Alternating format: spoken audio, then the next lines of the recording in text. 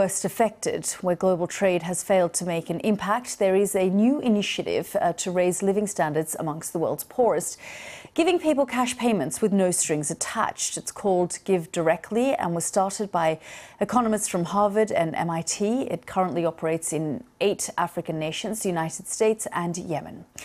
And the organisation has just appointed Rory Stewart, the UK's former Secretary of State for International Development, its president. He joins me live now. Thank you very much, Rory, for joining us here on the programme. I mean, we talk about this being something new, but it's not entirely revolutionary. Just tell us how it works.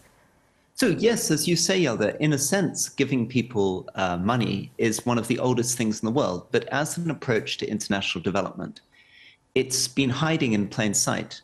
Barely 1 or 2% of the international development assistance worldwide is given in the form of cash. Often what happens is that people will turn up in a community, in a rural village, for example, and experts of different sorts will decide what the villagers need, often at quite a great deal of expense. They will decide whether people should be given a bicycle or a cow or whether their house should be repaired.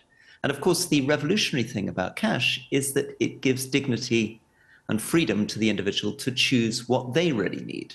And the very poorest people in the world really are immensely thoughtful and responsible with money, partly because they've been living so close to the extreme poverty line for so long. So our experience has been that a relatively small amount of money from Western standards can transform people's lives so much more rapidly and efficiently than many traditional aid programs. Rory, how do you monitor it? Because there has to be a level of accountability. I mean, as you say, the world's poorest are responsible with money, but you do have situations where if there's domestic violence, for example, and the aid or the amount of cash needs to go to a woman, how do you ensure that it reaches the right people? To do that, we have field teams on the ground and we have completely separate audit teams who operate without anyone in the field teams being aware of their identity. They go in and they check in the villages, they talk to households, they do everything they can to monitor the way that that money has been used and to raise any concerns. But actually, to be honest, though, after almost 10 years of operations, we found that in the majority of cases, it's used very, very well, and that everybody in the household understands generally that this is an extraordinary opportunity to turn your life around.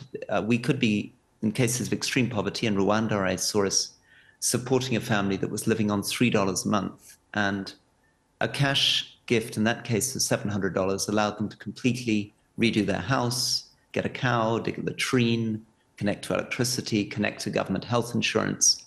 All of this stuff done for a fraction of the cost which a normal agency or NGO would be able to deliver. I mean, you're currently working in a number of African countries. I see Yemen as well as the United States.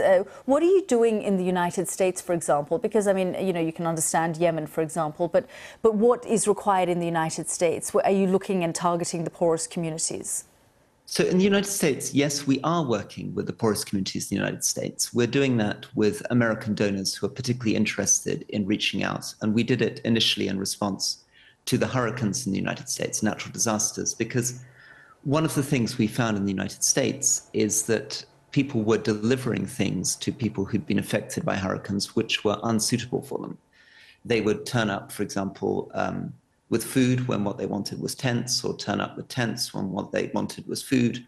And often, not always, but often in these cases, there are markets functioning. And if you give people money, they're able to get what they need much more efficiently than a government organization can deliver.